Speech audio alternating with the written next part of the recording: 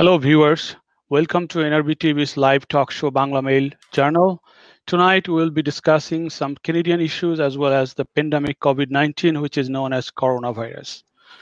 Let me begin with introducing our guest, starting with someone who is very well known to our Bangladeshi community, the chairperson of Canada-Bangladesh Friendship Group, Honorable Member of Parliament for Beaches East York, also who is a member of the Parliamentary Standing Committee for Industry, Science and Technology, Mr. Nathaniel Erskine-Smith.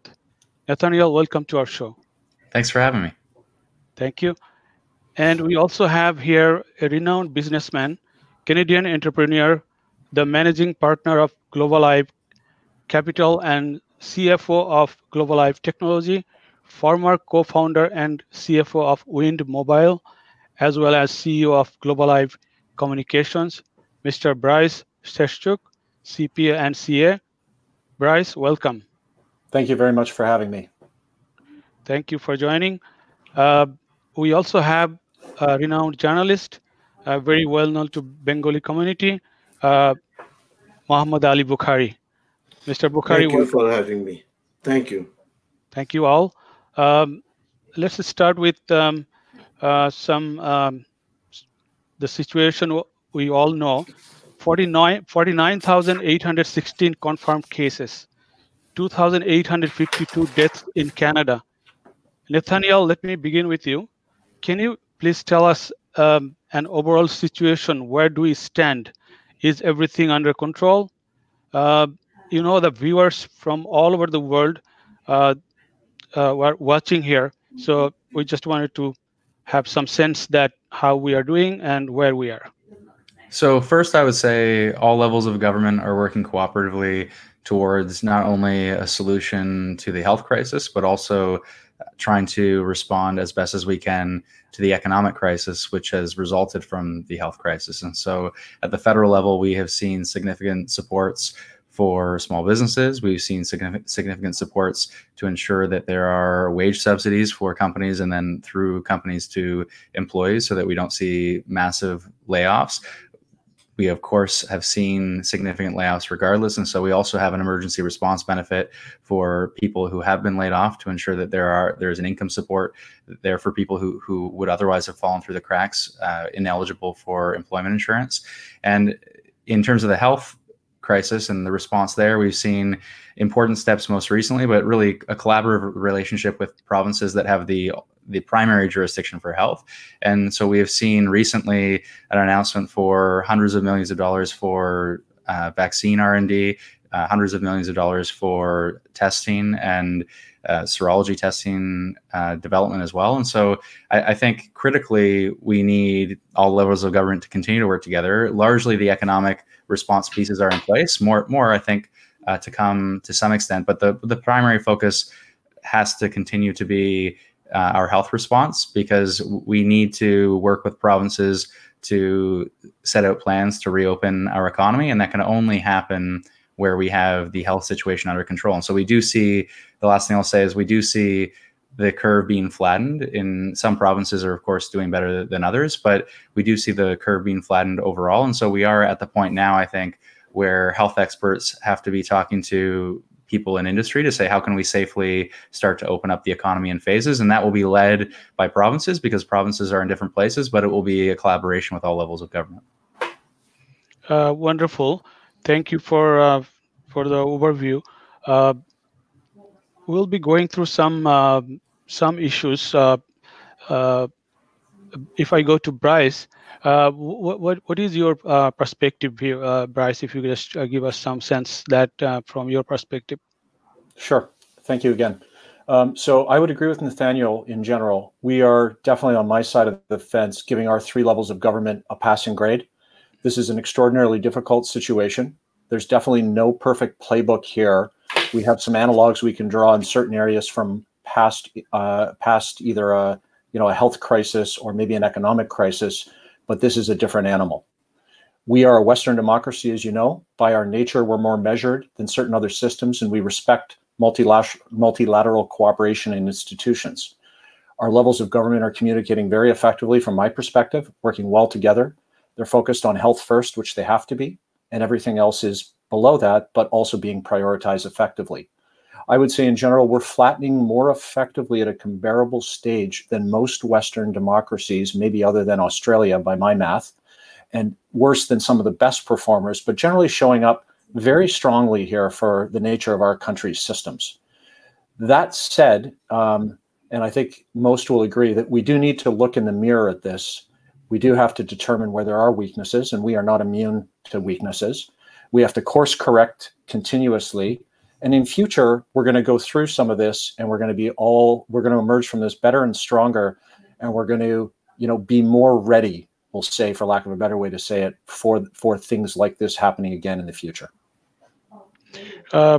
If I go back to Nathaniel, before I go to him, Mr. Bukhari, do you have anything to say in this point, at this point?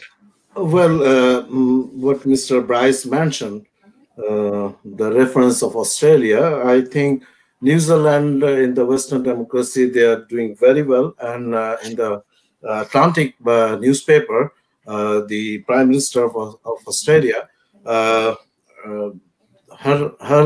role is very well. And when we compare the situation with the United States, according to Globe and Mail's article from Lawrence Martin, he mentioned that Canada is doing very well. But the thing is this, that there are some deaths in the senior long-term care homes and other situations which was not taken properly.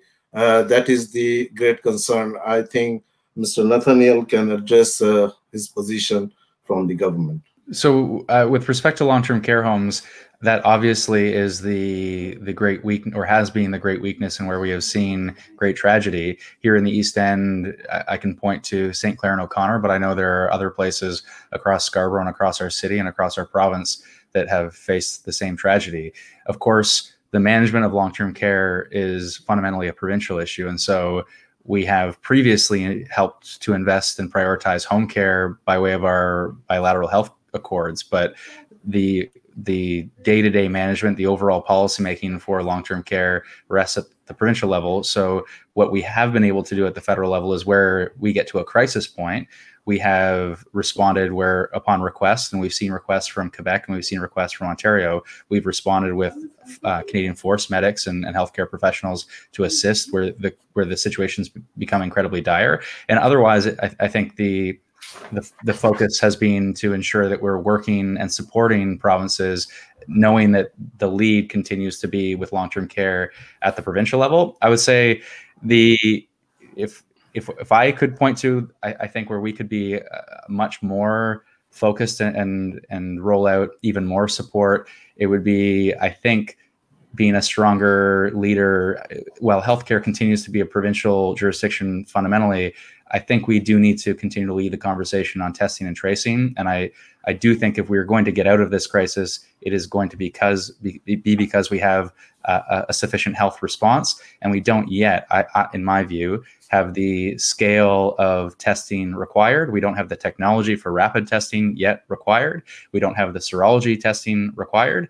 And we don't have the digital contact tracing in place that will be required. And so I'm glad to see that the sort of freeze the economy in place and best support the economy as we can. These measures have rolled out in significant fashion.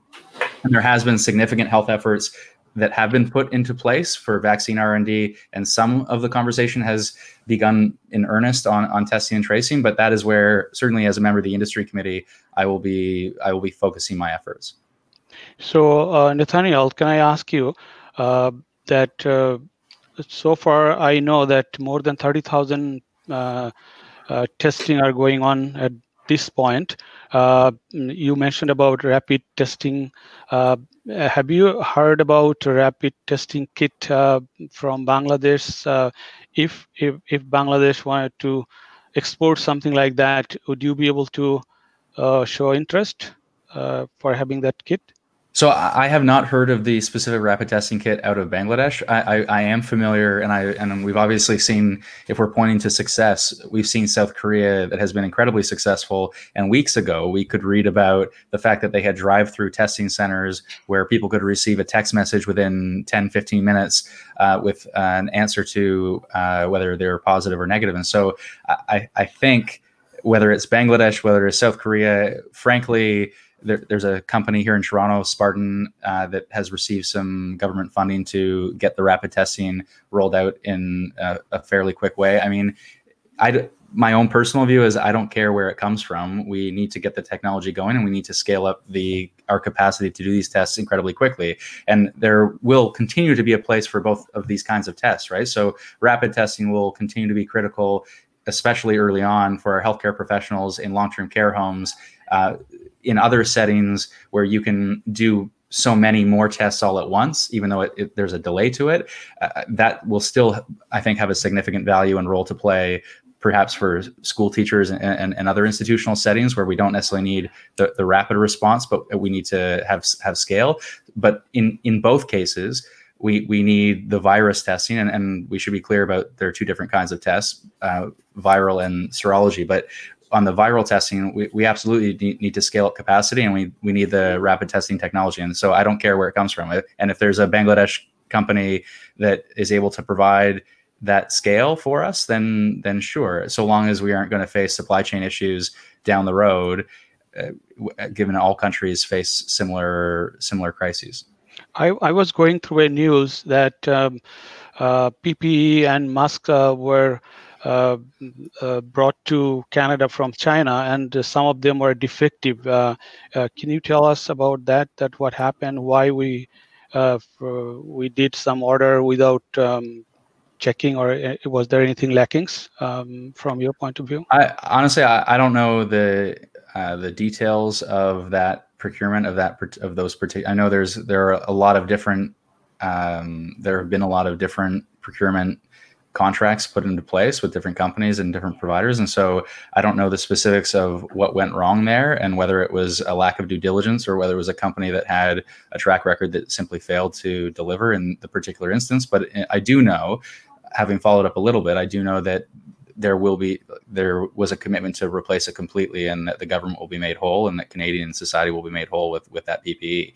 PPE remains a challenge, largely on an allocation basis, to make sure that it's not just our core frontline healthcare workers that are receiving the PPE, but it is other frontline social service agencies that also have the necessary PPE. And in other cases, grocery store frontline workers have the PPE necessary. So there are still challenges on PPE, and those have to be addressed. And the federal government is still, again, our federation presents enormous challenges in some ways in responding to this particular crisis, which is why PHAC, Public Health Agency of Canada, was in many ways created in the first place, to try to address some of these federal challenges in the course of the pandemic. But it does continue to be a challenge where the federal government continues to take a leadership on the procurement to some extent. $2 billion has been allocated for and it's being used at the moment to procure PPE, for example. But it is a challenge where there have been delays at times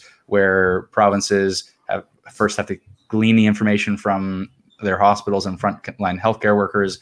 That comes into the provincial hands, then has to come to the federal hands to procure. So I don't want to suggest that there haven't been some challenges, but on that particular case, my understanding is that it ultimately was resolved in the end. Thank you very much. If I go to Bryce, would you like to add something about this equipment, so like masks, PPE, and other things we just discussed?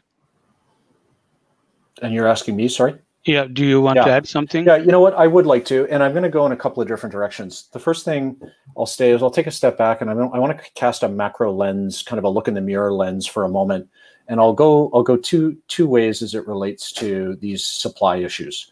First off, I think, and this is not Canada, I think almost globally, we have struggled as humans and in politics with long-term planning of certain types of issues, known or expected. And I think, Agreed. I mean, you know, we've all seen the Bill Gates TEDx video now. We're also aware of kind of the knowledge of one of these things happening. And candidly, we're just not that good as long-term thinkers in the political side and even in the business side at planning for this stuff. Let's just be honest. So, I mean, someone asked me, what would you do differently in that regard? I said, look, if I was prime minister, I would probably think about a new ministry. I'm going to go to an extreme here of, we'll call it long-term planning. Okay. And maybe the first place I would focus on are, what are some of the profound risks that we face as a country and as a globe? And I've got 4 that are interesting to me right now. Pandemics would be one, nuclear, which is not talked about as much, but is a risk, AI and the future of AI, and climate change. Those are my 4. And I would try to integrate that in a ministry that would have long-term planning thinking and be able to go across all ministries to have a coordinated effort. Coupled with that, so when you then start talking about that, you then say, okay, let's keep looking in the mirror for a moment and let's talk for a minute about supply chain. Okay, Canada, we are a very globalized trading country. We are a significant export-import nation. We've had, what we've seen is that the nature of globalization is positive and negative. When countries that produce certain things at a higher ratio or that we don't produce, you have a health crisis and export restrictions start to come in, that's a problem. Or when your domestic manufacturing has not focused on some of these areas, that's obviously a problem in cases like this. So again, casting an eye into a mirror, I think we would all agree that there's going to be an exercise coming out of this that is going to look at long-term planning and it's going to look at supply chain. And then if I go more tactical and I say, okay, so let's talk about masks and PPE and let's talk about ventilators and all this kind of thing. It's kind of a common theme, is that there was a mad scramble where pretty much any industry that could get close to production on these types of things, and there's a contract for ventilators with a aircraft simulation company in Canada. Anyone who can sew garments is pretty much putting together some kind of hospital clothing or masks, and the list goes on and on and on. So what I would say is, and in the scramble of that, to Nathaniel's defense on something like a procurement of some masks that are defective, you're going to have problems. And it just is what it is. But on a material basis, where we as a society have had to be quite reactive because of some of our other longer term issues, I think we've done everything in our power, both at the industry level and at the government level, to try to push this as quickly as possible.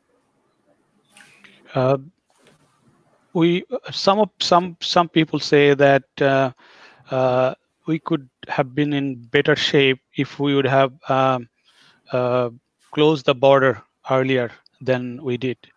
Like recently, American President Mr. Trump has expressed his desire to reopen the U.S.-Canada border.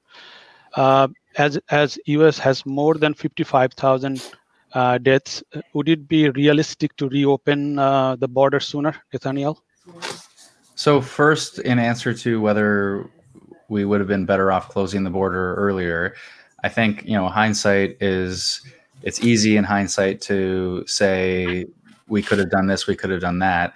The challenge is people were pointing their finger at China as an example to say, well, let's close the border to certain hotspots. When you actually look at the numbers now, the problem has been the transmission from the United States, principally when you look at Ontario numbers. And it's not easy to look back and say at the time, we should have closed the border to the United States so much faster. And even if we had done it a little bit faster, would it have stopped it in its tracks? No. So I struggle a little bit with the hindsight analysis, but there's a place for it. I don't think that place is particularly now, but there will be a place in the coming months as on the outside of this pandemic for that hindsight analysis and to point to what went wrong and what could have been done better. And to Bryce's point, to say, how do we do better long-term planning? Well, we learn from mistakes and we learn from that hindsight.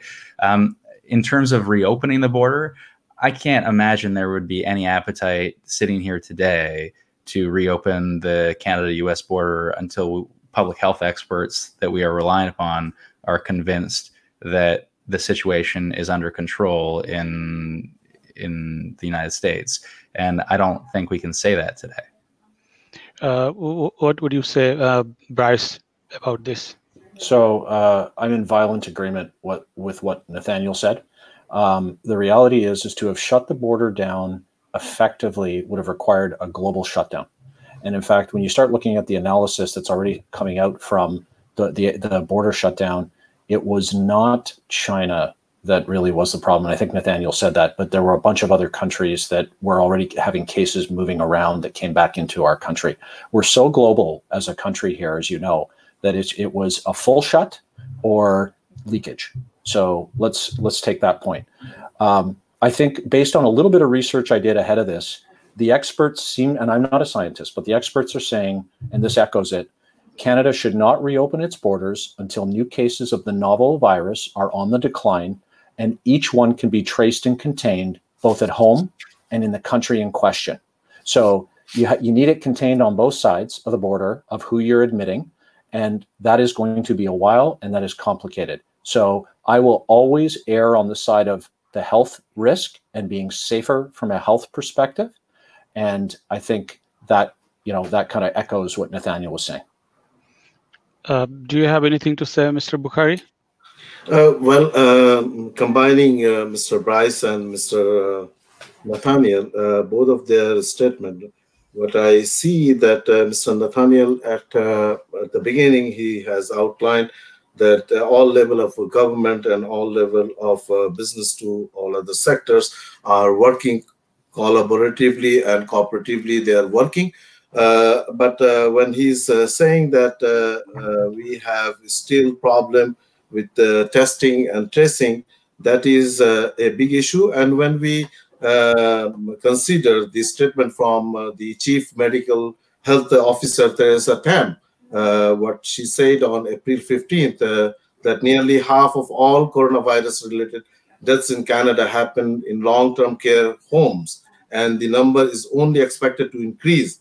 So now the thing is that we have seen in the beginning until mid of March that there was no seriousness from the Canadian Border Services Agency to ask people, those who are entering. Mr. Nathaniel said all the transmission occurred, what I believe, what he meant, transmission from the United States. So if that happened, why not a serious measure has been taken from the Canadian Border Services Agency? All right. We have one similar type of question. Like people are complaining, at least I have one of my friend, he was coming recently from the airport. He was saying that there not much checking at the airport. There were not much social distancing were maintained at the airport as well. And do you have anything in your mind, Nathaniel, that I know it is a little bit late now. I'm talking about at least 3 weeks earlier, things happened. What was the lackings and why it was not that much tightened in the airport? Honestly, so I mentioned earlier the need for a review in the coming months. And I mean, in real time, I think it's fair to say that CBSA should have been stronger at the airport when people were coming in to make sure that there was greater clarity about what self-isolation meant and that people were confirming that they would self-isolate. The response was not as fast. I think as we look in hindsight, we'll see that the response should have been faster, but we are talking in a relatively short period of time. CBSA corrected it, and then people, when they were coming into the country, needed to, as they were at the kiosk, confirm that they understood about the self-isolation measures. So honestly, I think we've landed some things very well. Other things we've landed and then had to adjust, sometimes very quickly. In that case, I think when there is a review, I think it will be fairly pointed out that the border, CBSA in particular, should have been clearer about those instructions. One last point I would make is when we talk about the self-isolation and people coming home, I mean, even with those admissions, I was just speaking to a health expert earlier today who was talking about family members who didn't understand what self-isolation meant. And there has been a bit of a challenge, different health authorities with slightly different advice as far as it goes. But overall, I think one of the challenges we face is we are in a democracy, and we have different values, and certainly we value our freedom, and we question heavy government surveillance. And so other countries have been more successful when they have used digital, fairly extreme, I would say, digital surveillance when it comes to those quarantine measures. We haven't done that, and that is a question of different values that come into play. All right, thank you. Let's move on to another point. If I just want to come back to the previous point that PPE and masks thing, you know that WHO officials said, World Health Organization mentioned yesterday that it's far from over. So people need those kind of things, even general people like me and you. But it's costly. So do you have any plan, or government have any plan to bring more, little bit lesser prices and supply to the general public? I don't know, honestly. So I think the focus right now is ensuring that there is sufficient PPE for not only frontline healthcare workers, as I mentioned, but also for other individuals that are going to be in regular contact with the public because of their frontline work, whether it is the frontline in a long-term care home, whether it is the frontline at a methadone clinic, whether it is at a frontline in a grocery store. I think that has to be the focus principally. In terms of us as regular citizens, having spoken to the CEO of Michael Garron as an example, she wants the whole East End masked, basically. But largely it's because when folks are going into other major public settings like a grocery store, and her answer to that has been, let's make sure that there are volunteers putting together these cloth masks that individuals can wear themselves. Ideally, yeah. I mean, ideally we would get to a place where we would have such a supply of masks and they would be at such a low cost that people wouldn't necessarily need to rely upon sort of handmade sewn ones. But I personally think right now the focus has to be on ensuring that we don't have those supply chain issues that Bryce was talking about, but also that we're focused on, and this is not a federal question really, it's a provincial question really about the allocation of them, but we're ensuring that they get into the hands first and foremost of those who are interacting with so many people on a regular basis in the course of a day. Do you like to add something, Bryce, here? Yeah, you know what, if you're okay, I'd like to add, I'd actually like to go back to the airport comment one more time. And I think that the best practices that I've been able to see, and I'm going to focus on the South Koreas, the Taiwans, the Singapores of the world. One of the common threads, which Nathaniel mentioned very early in this conversation, was around testing. Okay, and from what I can tell, they were very early, and they basically almost have these things at the ready when they trigger an issue like this, where they start doing thermal tests that measure for fever. Exactly. Okay? And that's a temperature check of some sort or a thermal scan. Okay. I would fall off my chair if a year from now, every airport and the officials that administer it don't have some kind of a thermal capacity. Okay, so let me make that comment. The reality was, though, is that when we were looking at the airport situation, we didn't have all the tools that we needed, and we never have. And so we reverted to questions, and people were scared to answer questions certain ways, not understanding the full ramifications, and it just becomes a very muddled process. So the point here is back to best practices, back to setting frameworks, and back to taking the best of other, what the best in the world, and not to be scared to look at what others have done. With respect to the mask issue, Nathaniel, I think, hit it dead on. We focus on the people that need it most in a constrained supply situation. As supply catches up, we can expand it outward. I think the costs of these things are relatively reasonable, and I would expect as supply increases, they will come down even further, and they will be quite accessible over time to the general pop. And to follow up On that briefly, Yeah, sure. I mean, I think Bryce is exactly right to focus in on testing. We can talk about different kinds of testing. So that temperature testing is critical in all sorts of settings, and we're starting to see it when we've seen in other jurisdictions, and we're starting to see more of that use when it comes to grocery stores, people entering into, again, where there are larger public settings. And that is, and I think airports are another obvious example as we start to reopen some of our economy in that way. I think, so testing in that way, testing when it comes to viral testing, testing when it comes to serology testing, we just need to, if the WHO has been talking about testing and tracing, we have not yet, I don't think, caught up to just how important that message is. And I look at, for example, the modeling coming out of the Public Health Agency of Canada and Dr. Theresa Tam's work. And again, their estimates are large, their optimistic estimates are based not only on strong physical distancing, which we've undertaken, they're also based on strong testing and tracing. And I can't, sitting here today, say that our country has the strong testing and tracing that the South Koreas of the world do. All right, thank you. Can I ask you, even though it may be a provincial level question, but I'm going to ask you if you, because we all are resident of Toronto. Somehow we sometimes we have to go to the doctors here and hospitals. So I was hearing the news today as well. A lot of I don't want to mention the percentage, but other patients, other than COVID-19 patients, they can't go to hospital. They have a lot of other issues.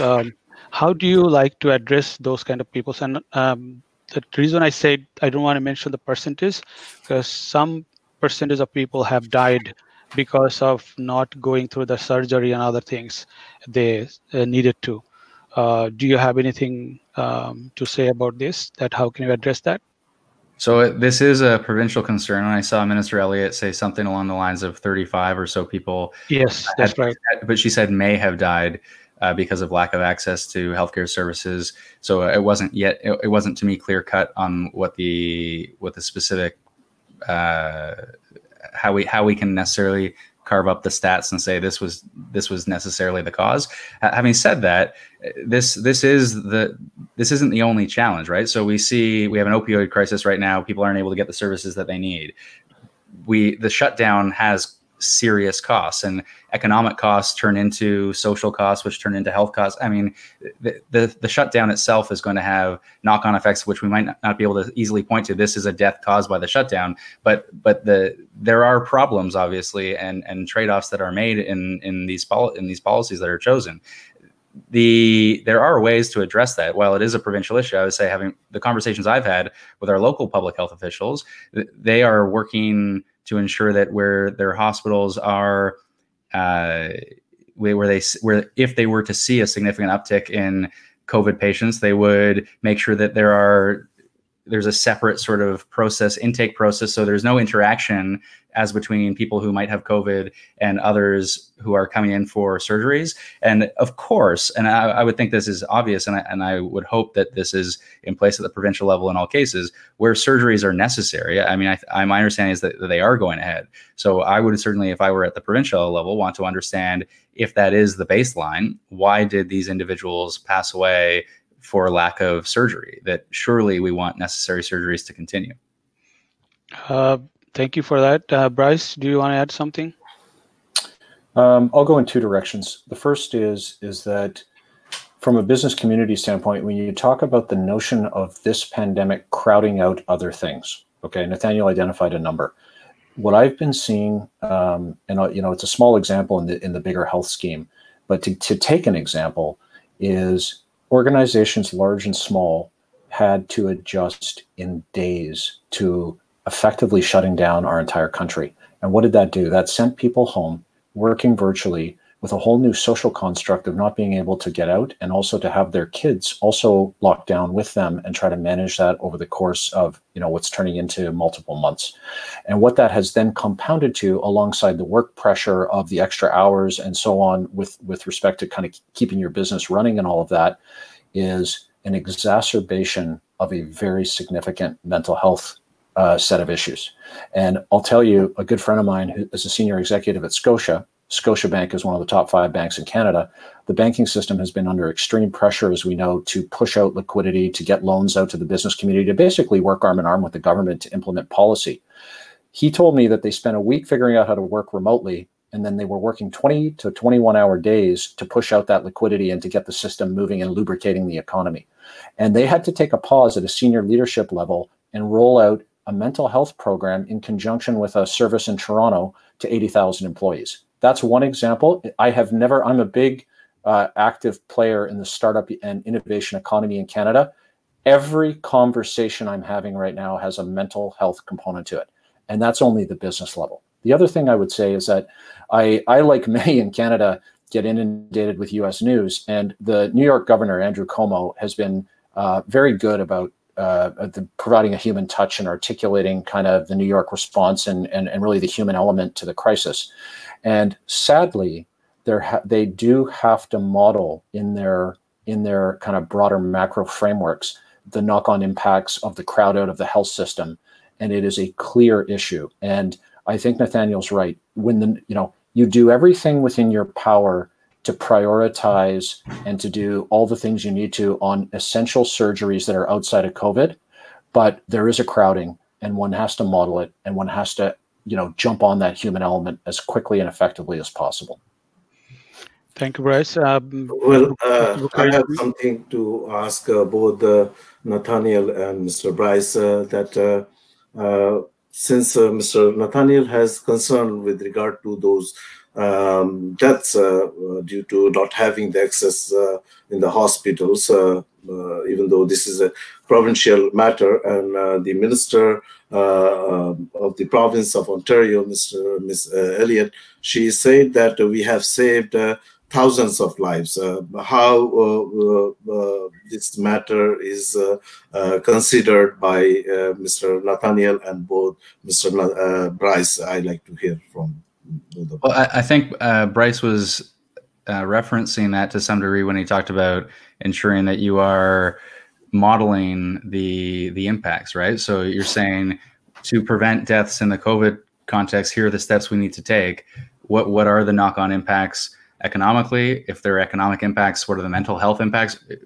Bryce didn't go here, but there may well be an uptick when we see downturns in the economy. Then there are increased mental health impacts, and then increased suicides as just one follow-on example from the mental health impacts. So as you are modeling the total cost benefit of an action and the policy that you want to implement, of course it's important to say this is going to save lives in the COVID context. Similarly, you have to say, what are the costs at the same time if we put this policy in place writ large, and economic, mental health, other potential lives because of a crowding out of resources in the healthcare context. And so I think overall, it's fair to say today that we have importantly flattened the curve, but I think we do need to look at the conversation today to say, and constantly, right? We constantly, and the Minister of Health in the province of Ontario ought to be doing this in light of this information, to say, can we make any additional policy changes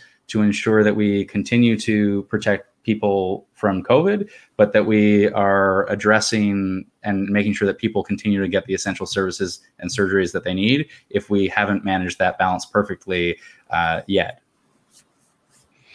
All right. Yep. Go ahead. Sorry.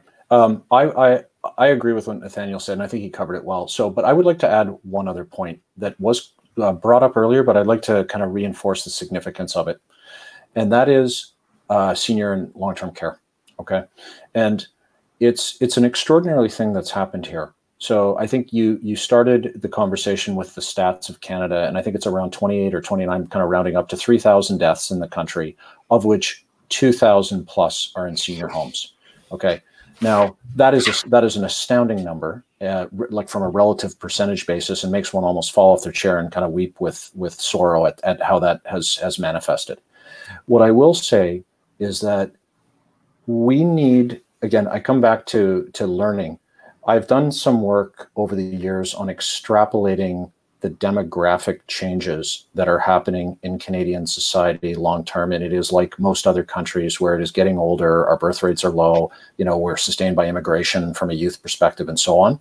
And we have what has been called in many ways a tsunami ahead of capacity issues around our aging population and the respect that they need and deserve and the long-term care that they require as they age, that we have not adequately addressed as a society. Every death is tragic. This is but a small manifestation of and showing us some of the issues as we stretch at the seams and crack at the seams of a long-term care system with a demographic tsunami coming at it. So I wanted to just reemphasize that point. And I will continue personally to be working on this alongside a lot of others. And there's a lot more work to be done ahead. So let's move on to another point. People are talking about economic recovery plan. So as I mentioned earlier, that WHO officials said yesterday that this pandemic is far from over. So what is our plan to reopen our economy? But at the same time, I want to mention that Quebec has more casualties than any other provinces. And their premier announced today some particular dates to reopen some schools and business, et cetera, and et cetera. What is like, it could be a provincial level question, but I'm just asking as well that what would be our economic recovery plan? So there are a couple of different ways to think about economic recovery plans. And at the federal level, I know we get asked the question quite a lot about when is the economy going to reopen. But just as it was provincial action that largely shut down the economy, it is going to be provincial decisions that reopen the economy. And for good reason in many respects, because different provinces are in different places. BC is in a different place from Ontario, in a different place from Quebec. And BC, actually, when you look at the scale of their testing to population, they are in a place where they can plausibly say we're talking about reopening our economy in a way that, frankly, I don't think Quebec is in the same way yet. But all province, we see Saskatchewan rolled out that was the first province to talk about a 5-phase plan to reopen their economy. And it's important that these provinces, I think, are starting to lay out these plans, because then there can be accountability, criticism, reflection, and improvement. And that will only be good for all of us. And important too, I think, that we see Saskatchewan and some of the other provinces that are less affected that are rolling out these plans, so then other provinces that have been more deeply affected can look to and learn from. I do hope, and I've been engaged a little bit with the mayor's office in Toronto, I do know that they are looking also to engage with experts in different sectors to say, how can we help you reopen while also maintaining the best public health advice? So you won't reopen as you were before, but how can you reopen with proper physical distancing and the best safety measures in place? So I don't have a good answer for you from the federal level on when do we reopen. I do, though, have a better answer. The federal government has backstopped most. I was talking to someone today from finance who said, for every dollar spent in the economic backstop to date, 90 cents has come from the federal government. And so we're going to continue to see, given fiscal capacity, which is not never ending at the federal level, but certainly is greater at the federal level than municipal and provincial governments at the moment. And so we are going to see the federal government play a significant role in public investment on the way out of this, and whether that is capital infrastructure for our cities, whether it is supporting health budgets on reforming long-term care, whether it is investing in clean economy transition, there is going to be a significant conversation, and it started already at the federal level, about what that kind of stimulus on the backside looks like. Bryce, you want to add something here? Yeah, the only thing I'll add to the more tactical reopening question is the other thing that we can look to is there are other countries and states in the case of the US that are ahead of us and have taken different approaches, some much looser than ours. And so I think we've got a lot of things to look at and actually have, I won't say the luxury, but we'll have people that have blazed a trail ahead of us that we will be able to learn from. And I know that everyone is looking very closely at the Swedens of the world, Belarus to a degree, Texas, and those kinds of places. So that'd be my point there. On the economic side, this is a very interesting situation. So it is, as we've said multiple times, it is completely unprecedented from an economic standpoint. We will see the largest hit to our GDP in this country, and generally most countries in the world, of my lifetime, and probably, I think, my parents' lifetime, if I do the math, and maybe even my grandparents' lifetime. We are going to add, and this is just factual, a record amount of federal and provincial debt to our balance sheet in 2020. Okay. We are going to be edging back into the periods where rating agencies are going to be looking at us, where fiscal smarts really come to the forefront. At the same time, we've seen the ramifications, and any economist will tell you, you don't stop stimulating the day you all are back in mainstream society. No, we are troughing in a business cycle that's going to require significant stimulus and some very significant visions of the future of our country. And I would be so aggressive as to say, I don't like to predict too much, but I would predict that, as an example, in Canada, I think the next election could very well be fought predominantly on the issues of the vision for the country and how big a role government plays in it, how big a role business plays in it, and some of the thoughts around, social and socialization initiatives versus sectoral focuses on the business community, and the list goes on and on. So I agree 100% with Nathaniel. Things are starting to be talked about on the back end, and I think there's a long road ahead that allows, done smartly, and I have my own notions of how I would like to see it, and many in the business community and many in the country, that that will cause us to kind of change many things that we currently do.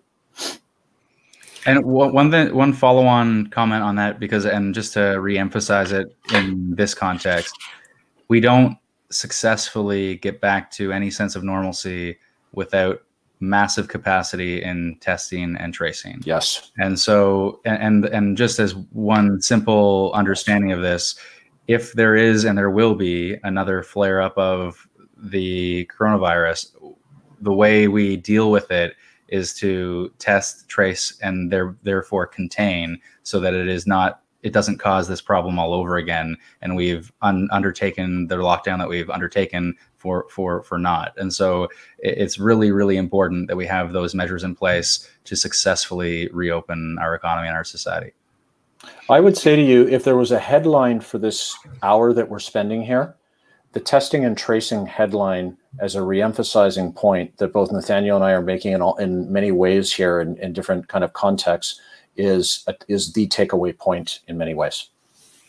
Okay, Mr. Bukhari, do you like yes, to surely testing and tracing is a very highlighting thing, but as Mr. Nathaniel mentioned about the stimulus package trajectory from the federal government, I like to know, and also people from our community and others have concern that where from the federal government is providing this funding and how they will realize this funding later on, because when you are considering to reopen the economy, you have to consider those things, and at the same time you have to consider this part testing and tracing, because the second wave of virus impact is imminent. So how you will consider those things, Mr. Nathaniel?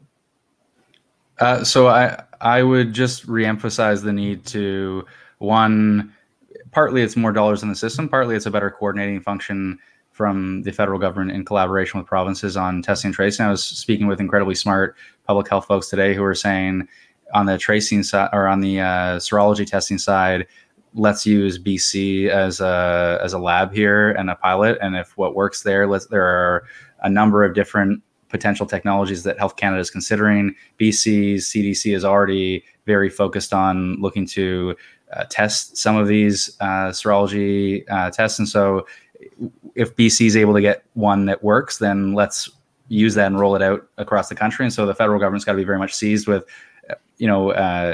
Bryce mentioned looking at states from a reopening the economy point of view, and I think that's exactly right. We can similarly look to some of our provinces that are doing important work on the testing side to scale that up. And on the stimulus side, I don't want to get ahead of myself here. This is a conversation that has begun, but we are not close to the end of the conversation. So the idea of what the stimulus at the back end of this looks like is still being debated, and we're what is today, April 28th?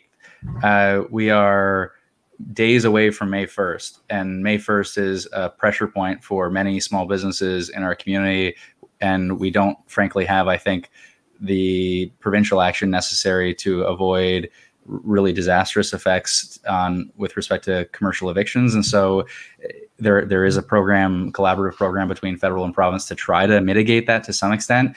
It's going to be a challenge though. And so the federal government, some of the ministries are in a place to have this conversation in a serious way. Finance, which is the principal place to have this conversation overall, is not in a place to fully realize those conversations when they're still focused on the day-to-day, making sure that the economy isn't falling apart. What would be our priorities if we do reopen? What would be our priorities? And at the same time, I want to ask another question. I was just watching the TV and a scrolling was there. Is there any chance for declaring recession soon or anything like that? Sorry, declaring recession. Economic. Bryce may have Bryce will have a smart review, but I think yes. I mean, we're not looking at growth. No. We are factually in a recession. The way the economists measure it takes a little bit of time to be calculated and declared, but no one is under any false illusion that we are not in a recession. Exactly. The only question is how actually bad is it going to be? And how long does it last? So how long is it going to be?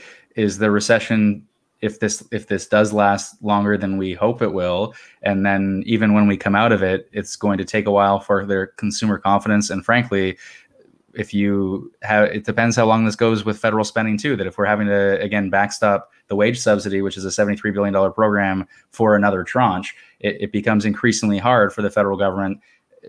Again, there's not an unending amount of money at the federal level, even though we do have more fiscal capacity than the other levels of government. And so it sort of depends how. We don't yet know, I would say, although I'm more optimistic today than I was maybe a month ago about how long this lasts. We don't yet know just how deep the economic consequences will be. With regard to this economic consequences, we have heard from the IMF that there is a economic shrinking position would be 6%, and in Canada it would be like 6%, but it can recover until next year's second quarter. It can recover 4%, and we have seen in the Great Depression period, Canada did very well comparing to United States. Its employment rate was lower than the United States. So I think Canada can traditionally do well comparing to other countries. I don't know. That is the projection I have read in the newspapers from the RBC, Scotia, and CIBC, all the economic experts. They are projecting this kind of recovery can take place in Canada. I don't know what is. I think, again, the goal here is freeze the economy in place. We then have a health solution, and then we're able to come out of this in some semblance of normalcy. There is going to be a challenge so long as people are physically distancing. Some businesses are going to have a really hard time coming back right away. So even we see schools reopen, say in the fall in Ontario, and some provinces I know are talking about an earlier opening, but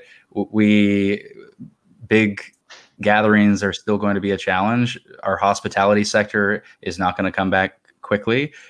We haven't seen yet real problematic consequences in our real estate sector, which is a huge part of Canadian economic growth in the last number of years. So I defer to those much smarter economists, but I do see there's no certainty here is what I would highlight, I suppose. And so I think we are in a fairly, so long as we continue on the pace that we are on, and so long as we get that testing, tracing, those health solutions in place, I am fairly optimistic. Now, on the question of priorities, I think there are some obvious ones when it comes to I would even like to see more building underway on capital infrastructure in Toronto with congestion rates so low. I mean, I think we can be doing some of the infrastructure now, but infrastructure will be a big piece of any stimulus on the way out of this. I think I highlighted the clean economy and long-term care provincially. We can't accept anything like this again for our seniors and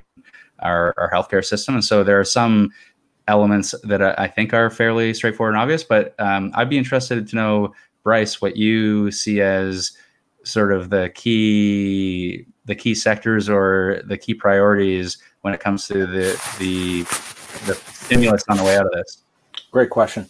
So, and look, that is going to be the debated question with everyone having a different perspective. What I'll say macro is where I lean. So first of all, the ability to have financial capacity to create the shock absorption necessary to allow us to buffer that loss of economic GDP for a period of time is critical. And we have a lot of it, but to your point, you run quarter after quarter with this kind of stimulus on the more basic wage and related, and it can get concerning quickly. But let's assume that we get past that and we can have a little bit of optimism there. Where I land on this equation is when you are very deliberately spending to stimulate, I do like to look at it as an investment mindset. Okay, and by that I mean, what is long-term return? And by long-term return, I mean investing in the people side that creates that long-term return, or in we'll call it the broad term of infrastructure that creates that return. And just to throw a few examples. So education, there's a ton we've been talking about doing there, particularly as it relates to innovation. Okay, I think there's a huge opportunity there. And I think that with maybe, some interesting things happening with how student years are going to fall and some people out of the workforce and skills and so on, very interesting area. Clean tech as a skill retrain from a certain other industries would be one example. Then we look at things like infrastructure, okay, broadband. You mentioned clean tech. I have a vision personally around looking long-term at some of the Alberta challenges and some of the transition opportunities for, long-term done smartly to some clean tech and clean tech innovation. Life sciences, we're very good at information communication software. We're not so good at life sciences from an innovation standpoint. I did a presentation in Ottawa a month ago on taking the flywheel of the Canadian innovation ecosystem and applying it to life sciences. I see huge opportunities there. You mentioned Toronto, transit. We need to spend more on transit to keep this city moving and to attract the business stuff that we need to do. Housing supply, okay? Huge issue for us in our bigger centers. Opportunity. Domestic supply chain. We just sat there and talked about how we've got to onshore a bunch of stuff that it hasn't been onshored. Advanced manufacturing around that, so on. And so look, I think there's going to be a bunch of stuff that has to happen to get us through this. There's going to be a bunch of stuff to inventory health stuff and get our supply chain working effectively for the future. And then there's going to be a bunch of longer term investment thinking that we can do. And I think all allow us to come out of this kind of stronger once we're through the pain. Thank you, Bryce. Mr. Bukhari, do you like to add anything, or I want to go to another point? No, you can proceed further. Okay, so I actually wanted to discuss about the gun control here, but before I go there, one of our viewers actually made a comment here on Facebook asking when it will end. Do we have any answer for that? I mean, with reference to our previous conversation, we're starting to see provinces lay out different phase plans, but there is thankfully a conversation about reopening now, but I think we absolutely have to bear down, and we can't stop what we've been doing. What we've been doing has led to success. We've seen flattening of the curve. And if I know there's a lot of angst about we've got to reopen, and I know that people want to get there as quickly as possible. But everything I have heard from people from public health has been yes, and that is an important. We of course have to reopen as quickly as we can, but for now, people have to understand that we have to bear down. And we have to continue doing what we're doing. And so we're going to see more from this from provinces. And then everything, I think personally, and this is a conversation our Minister of Innovation is going to be at committee on Thursday, and my questions are going to be focused on this. Everything, I think, depends in some ways on testing and tracing. so that we can reopen more quickly with confidence. If I can add one thing, the one word we haven't used today, maybe just because of the nature of the questions, is the word vaccine. I'm going to come to that in a second, but before I do that, I just want to talk about the word end is interesting to me, because does end mean going back to exactly how we are the day before all of this started? Right. I don't, you think about end is a series of stages. Okay. And until we get to a point where we can actually inoculate, I think you can't say there's a perfectly clean end to this. What we do hope, obviously, is that economic activity and human activity is increasing rapidly, even until inoculation. So that would be, I think that would be the point. The other thing I would say is, again, I keep coming back to countries always seem to be doing things faster than we are, and I'm okay with that and quite happy with that, quite frankly. And so we're going to see this notion of second wave spreads and how prevalent they are or are not, third wave and so on. And we're going to learn a lot from that. And so I think, being a fast follower, for lack of a better term to use, and watching the vaccine evolutions, knowing there's just general constraints on how fast these things can roll out, and the second and third waves of other countries, I think that'll allow us to put a picture together. But think about how many unknowns there are in that right now. Tons. Mr. Bukhari, do you want to add something? Well, you started with gun control things. Yeah, gun control. I'll come back to that in a moment. But they went to other direction. With regard to gun control. No, gun control, I'll come back to in a second. Just, you want to add anything that when it could nothing. No, I have a specific thing to mention with regard to gun control. Okay, I'll come back to that. Actually, before I go, I just have one more thing. People have curious to know that prices, like some groceries, there is a complaint that they're in this pandemic situation. Some groceries owners, they're raising the price. What do you want to say anything about that, Nathaniel? Did you hear anything about that? That unfairly they raise the price, taking this? Yeah, I saw some concerns raised about hand sanitizer specifically that was brought to my attention. I also saw, and just I think it's an important point to make, just at the outset, I talked about all levels of government working together, but I think it's really important to note that we have obviously a liberal prime minister and a conservative premier. And it was the conservative premier's comments that I would point to call out that level of jacking up prices in a really unfair way, and to say it's absolutely unacceptable. And I haven't seen, since those comments and sort of the threat of government action should we continue to see it, I have not seen, or constituents have not brought so many other cases to my attention. What should people do if they face this kind of problem? I mean, if there's an obvious example of companies increasing goods in a really unfair way in the course of the pandemic, then please bring it to my attention, and I will make sure that I pass it on to the decision makers where it's most relevant. And also from the province, there is a toll-free number to call them for price gouging. Exactly. Call them also. Okay, thank you. I want to go to the issue, one of the issue, gun control. 22 people killed in Nova Scotia a few days ago. Why government can take serious action on controlling guns in Canada? What is the problem? Like, if I ask you, Nathaniel, start with Nathaniel. I don't think there's a problem with the government taking serious action on guns. I think the starting point that it's important to note is that we do have strong gun laws here in the country already, and that our government in the last parliament improved those laws as well. And then we went further, and well, we could have potentially jammed additional changes right before the election. We had previously criticized the Conservative government under Stephen Harper of doing a similar thing, but watering down gun control right before the election. And so through an order in council. And so we opted not to do that. And we opted instead to run on a platform that included stronger gun control. And we did just that. We were elected on that platform. And but for this pandemic upending our parliament to a large degree, although we just restarted our virtual city, the first virtual parliament took place today, with relative success, I would say. But for the pandemic, I mean, work would continue to, we would be introducing legislation to strengthen gun control even further. And no, you're never going to stop gun violence completely.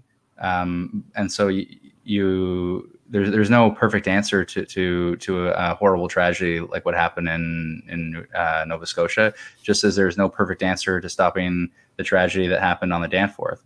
But of course we have to strengthen gun control where it's sensible to do so, and where the evidence dictates that we could potentially save lives. Bryce, what is your perspective? That our government doing enough to control the guns?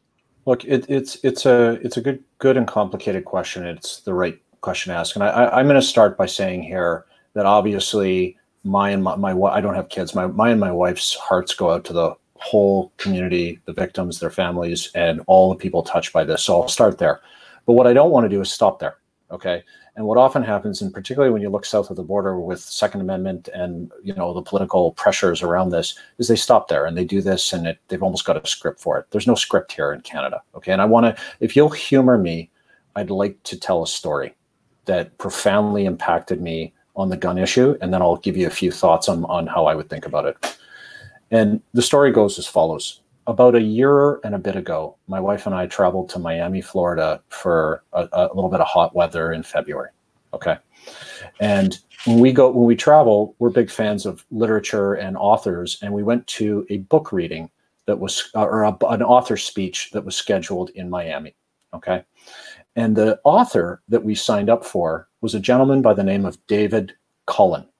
David Cullen wrote a book a long time ago, sadly, about the Columbine school shootings in the United States. Okay.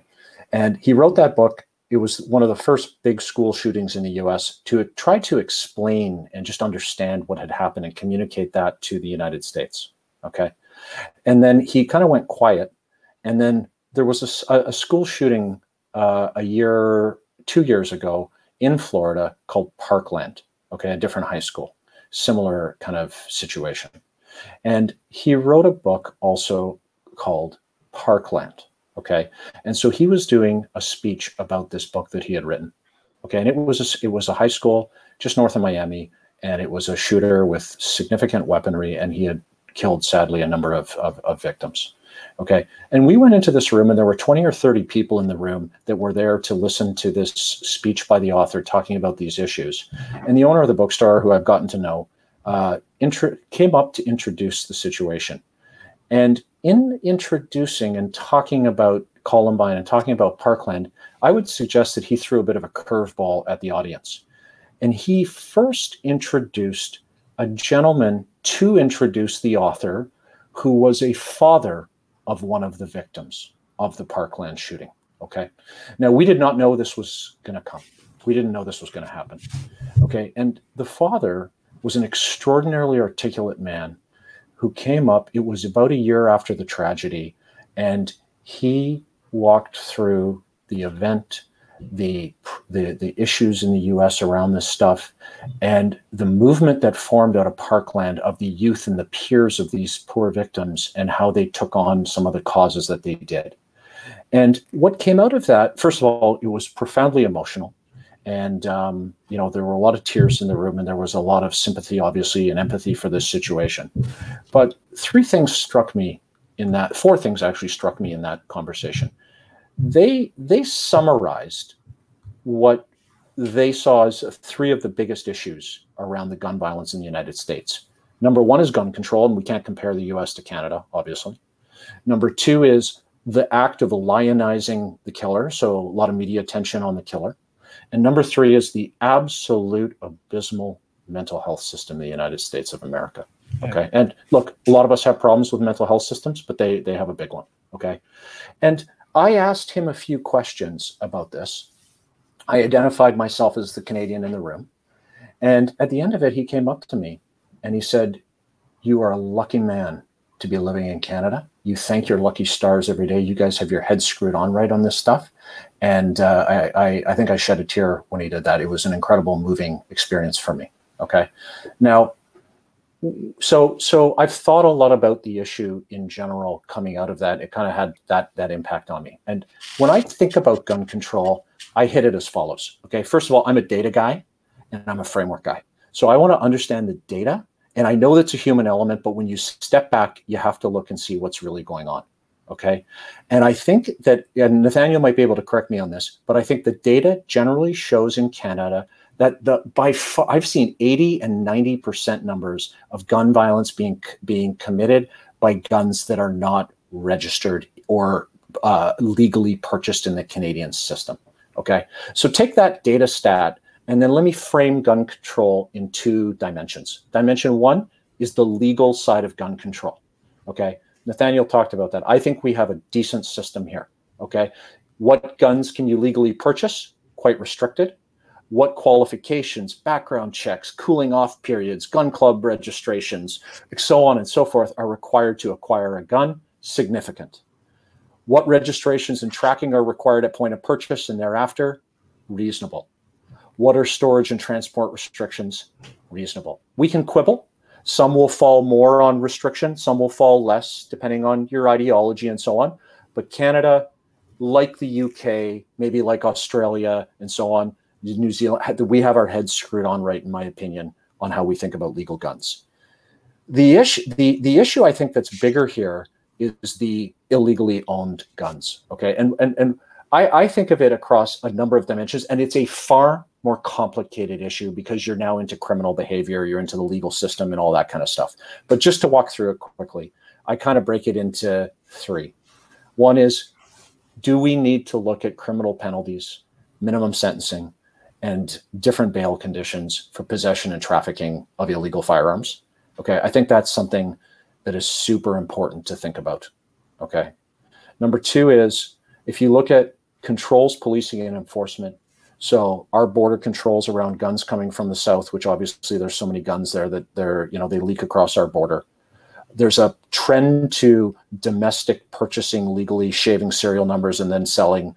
That's a big issue to me. And then interestingly, with technology, people are starting to manufacture guns using 3D printing and things that never enter the system. So how do we control the actual movement of these illegal guns? Okay, and then third, I put as an other category. What is other? Other is mental wellness. Back to mental wellness. We see a theme here. Poverty reduction. Okay, controversial, but when you look at community policing, Mayor Bloomberg in New York probably was way too aggressive on the issue of stop, frisk, and carding, but there is some statistics that would suggest violent crime by gun went down significantly under his mayoral terms. Now, I'm not advocating necessarily for that, but I'm saying that there is a lot of thought, I think, that needs to go into the side of guns that are completely outside of, do we allow a handgun sale or not legally? And my general view is a victim first view. I like to be tougher on these issues than not. I like to be stricter on the legal. But those are the kinds of questions that we have as a country and that we have to continue to think about and to get better at and respect the victims of these heinous crimes. Thank you, Bryce. So, Nathaniel, do you agree with these points? And if you do, then why those things are not, government are not doing those things, like in terms of registering the guns? Like some countries I know, they have licensing system. Why? No, we do though. We do. We have a very strong licensing system. Now, keep in mind also in the last parliament, and it was because we ran on it in 2015, we absolutely strengthened that system further. So we strengthened background checks as an example to extend it beyond a 5-year period of time. So there have been steps to strengthen already strong gun control. And then when we look to this parliament, we had made commitments in relation to banning sort of military style assault weapons, is the way it was described in the platform. And we also made a commitment to strengthen control of handguns. So already we have a rule, and it's a strong rule, that you can only use a handgun at a licensed facility at a gun range. And so we've promised to give municipalities greater power. I would go further, and if we take a victim first approach, and I think that is certainly representing Beaches East York and working directly and knowing those deeply affected by the Danforth shooting. They have come out and they have called for a ban on the private possession of handguns, which frankly is inflammatory for gun owners in some parts of our country, but is really a pretty soft extension of an existing rule. Because if you can only use a handgun at a licensed facility, it's not a great additional knock-on rule to say you can only store it at that facility. And so, how we talk about when we use the word ban versus central storage, for example, I know it's a challenge in certain parts of the country. My preferred rule, frankly, would be that we have a federal set of minimum standards to say, for example, that there is a ban on the private possession of handguns and that municipalities could opt out. I don't want to put the onus on victims to go city by city by city by city to do that advocacy. I think that municipal councilors duly elected and knowing what's best and in the best interest of their community and accountable to those communities could say, in this community, central storage, it isn't going to work because we are too remote. The gun facility is unable to make those investments and we are reasonably rural and safe, that we are going to opt out of the federal system. But I think that would be a much more credible way of approaching our platform promise. Thank you, Nathaniel. Mr. Bukhari, do you like to add something? Well, my sympathies to the victims of those in Nova Scotia. 22 people died there. And if we look into the mandate letter of the appointment of our Federal Minister of Public Safety and Preparedness, that mandate letter from the Prime Minister Justin Trudeau issued on December 13. It is on the online. You can see that, and there are several things are written there. But I like to mention a few things, like Justin Trudeau, when appointed the public safety minister, he mentioned in that letter, you will continue your leadership on organized crime reduction and border security and will implement the government's firearms commitments. With support from the Minister of Justice and Attorney General of Canada, implement our firearms policy commitments, including to amend Canada's firearms laws to ban all military-style assault rifles with an associated buyback program and 2-year amnesty, work with provinces and territories to give municipalities the ability to further restrict or ban handguns, update firearms license requirements. All these things are there. But how much, as a member of parliament, Mr. Nathaniel, since you are one of our strong voices in the parliament and the House of Commons of Canada, how do you perceive this letter and how you consider the implementation process? Well, so this letter is based on our platform promises, and our platform promises were realized largely because of strong advocacy of members of our caucus to say we need to make gun control a significant issue in this coming election, and we need to improve gun control. And I want to get to, I think Bryce made a very good point that it is not only about gun control. There are some significant investments that need to be made in our communities that will probably have a much more significant long-term impact on reducing this kind of violence. But in terms of implementation today, look, we had an election in October.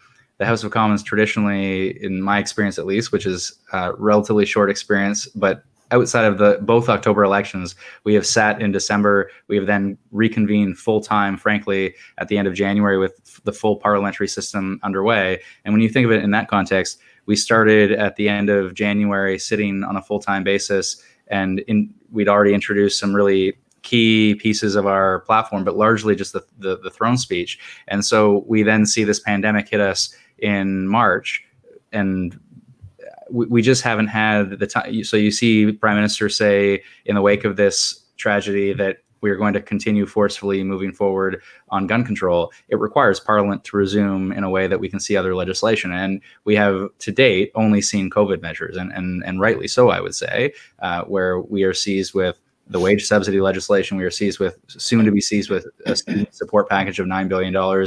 We've been seized with the Canada Emergency Response Benefit, and so on and so on and so on. And so we absolutely do need to, in this Parliament, we will get to this issue. There is no question.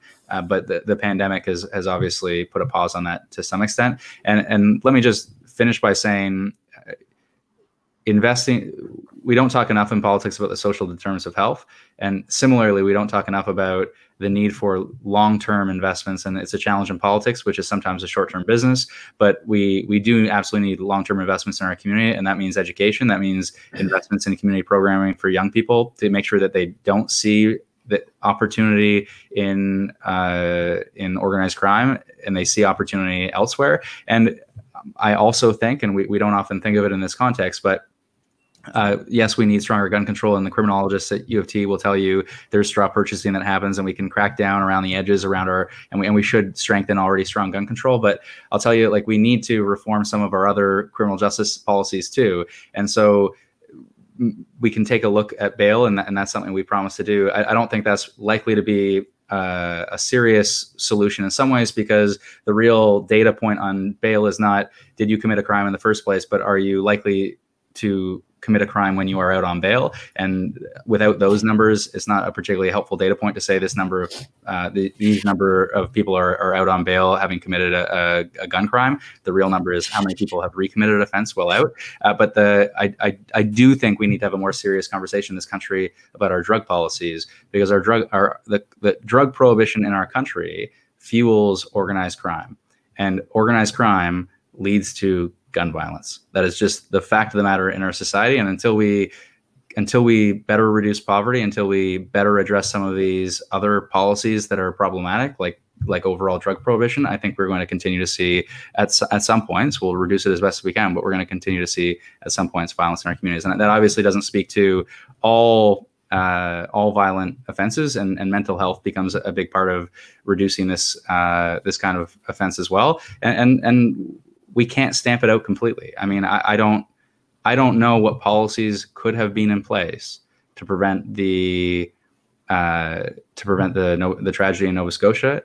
I don't know what policies could have been in place. And while, yes, the Danforth shooter obtained the particular gun that he used, it was stolen from a shop in Saskatoon. And so stronger storage rules, so you don't have to keep it in a cabinet, but you have to keep it in something much more secure.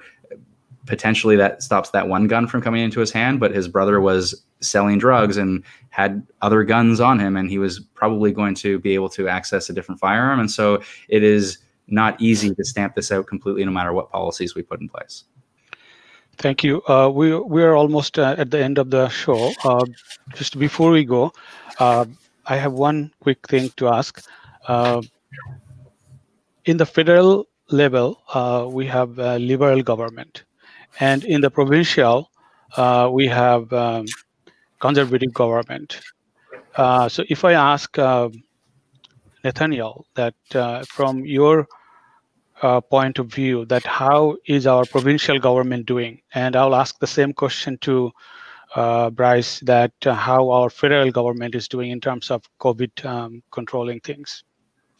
I think we have seen and we've spoken about real challenges in our long-term care homes. And I think, again, if we are to do a reflection many months from now, we can point to some challenges at the federal level. And when we point to challenges at the provincial level, the lack of acting quickly enough on protecting and locking down those long-term care homes is likely to be the biggest recommendation for change that will come out of this.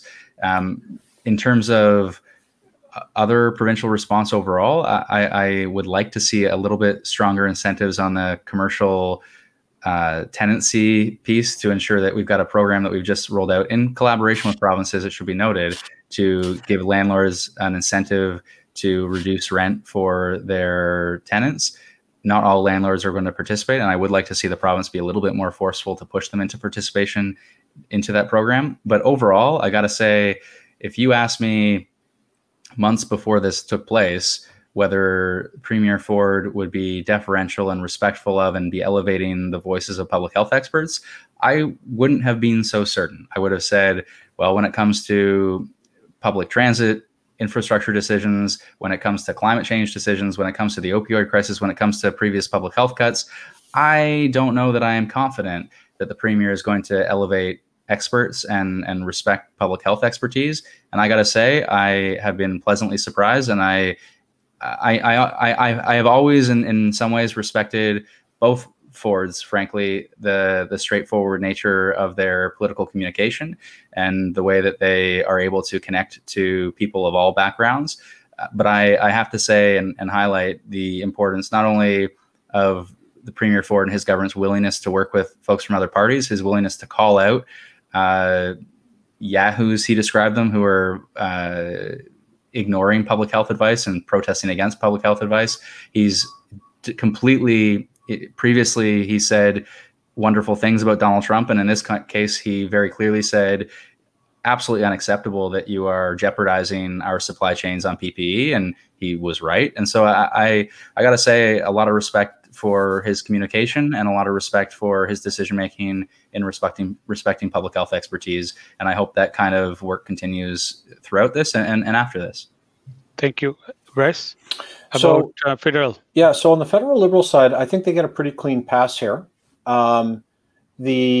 What I like about the situation is that it's been prioritized effectively to me. Health first, which we've talked mostly about on this call, economic a close second.